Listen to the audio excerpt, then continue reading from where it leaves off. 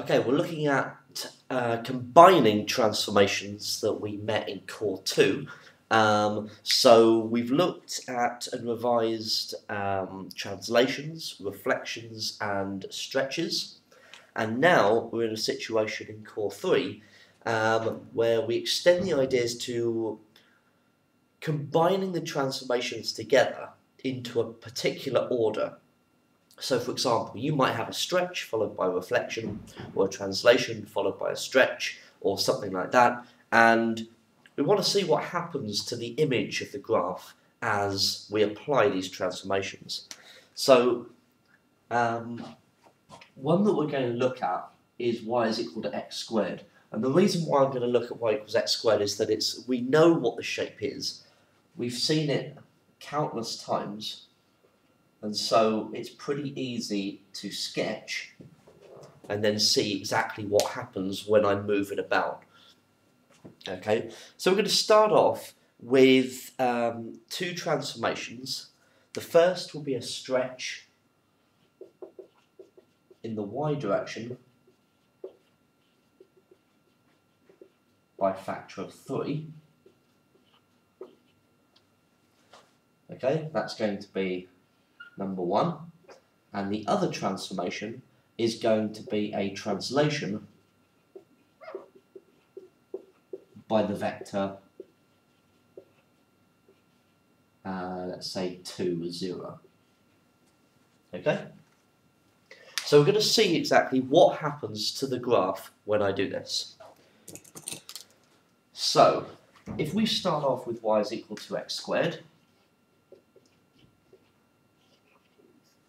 then we have the stretch in the y direction by a factor of 3. So y gets replaced with 1/3 y. Okay, so we can write that y is equal to 3x squared now. Okay, so that's stretched the graph in the y direction by a factor of 3. And then we're going to apply the second transformation, number 2, this translation by the vector 2, 0. So x gets replaced with x minus 2. Okay? So if I were to multiply this out, we would get 3x squared minus 12x plus 12. Okay? So what's happened to the graph? Well, the graph would now look something like this. Okay, it'll be thinner or squashed this way a bit, okay, because of the stretch. And it will now be going through 12 on the y-axis, and it's going through 2, touching the x-axis at 2.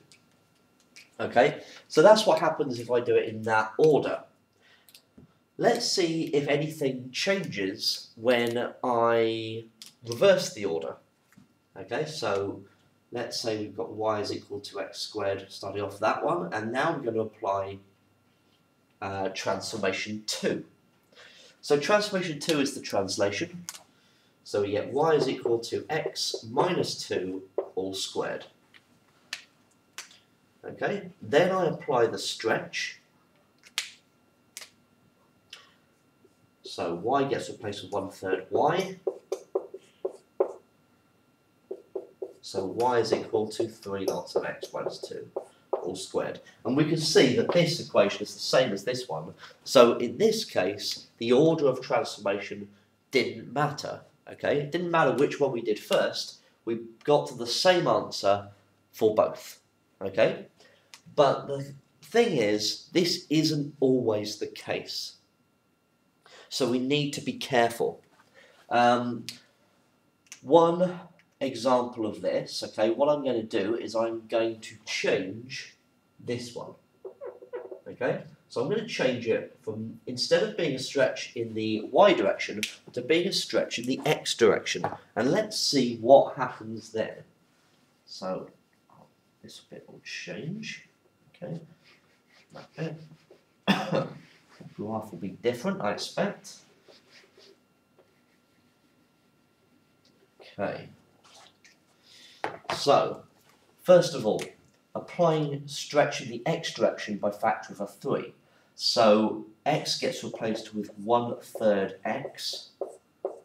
So we have 1 over 9 x squared. Then I apply the translation, so y is equal to 1 over 9 x minus 2 all squared, okay, which is 1/9 x squared minus 4/9 plus 4/9.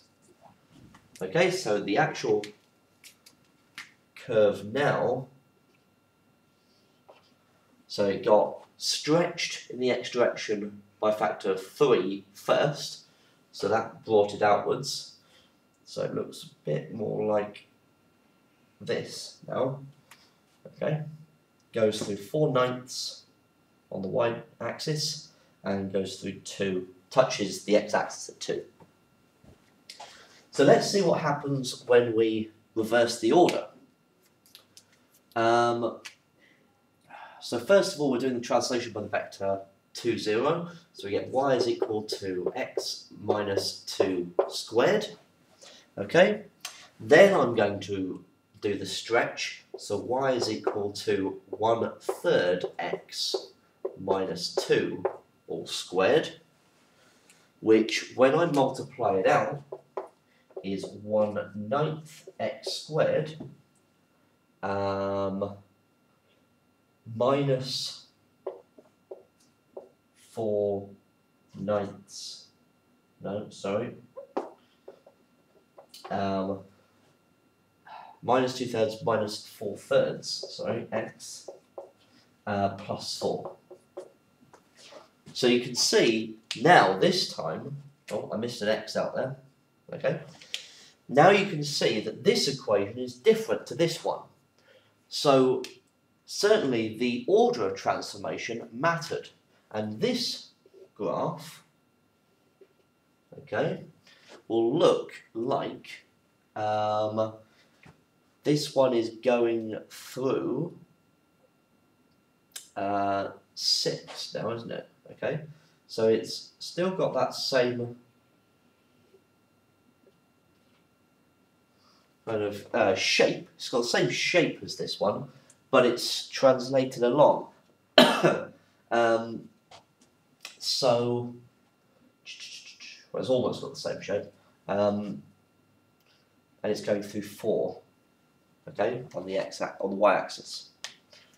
So what's happened, and the reason why this order has mattered this time, is because I'm stretching the x direction by a factor of 3, and then I'm translating it.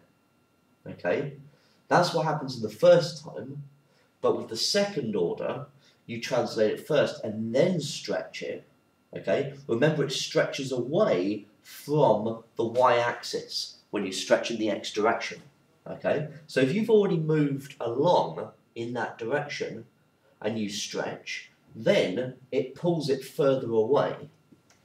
Okay, so your rule of thumb in determining whether the order of transformation matters, think about, has a transformation occurred in the same direction? Okay, in 2 of the same direction. So in this case, that was a stretch in the x direction, and then I moved in the x direction. Beforehand, this was in the y direction, and then I moved in the x direction, and there wasn't a problem. Okay, so keep that in mind when determining whether the order of transformations matters.